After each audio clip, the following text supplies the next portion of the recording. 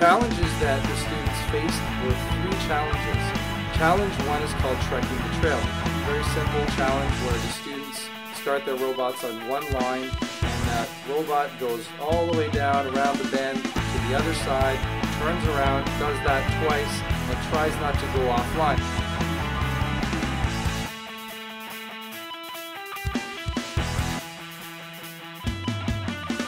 The second challenge, called orienteering the mountains, is one which is also line following, but it has a much greater difficulty. The lines on the line following are much greater angles. The curves are sharper, and when students are faced with those different challenges, they have to obviously adjust their robots accordingly with the sensors, with their programming.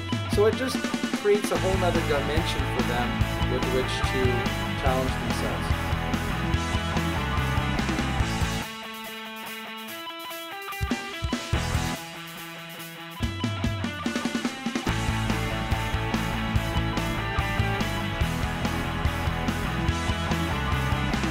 The third challenge, which is called zip line rescue, definitely the hardest of the 3 challenges, because the students start on one end, they follow the trail properly on the line, and then what's different about this is they actually have to go up a ramp. And by going up a ramp, they can try to latch their robots with their arm on top of the zip line, and then zip line all the way down to the other end and finish.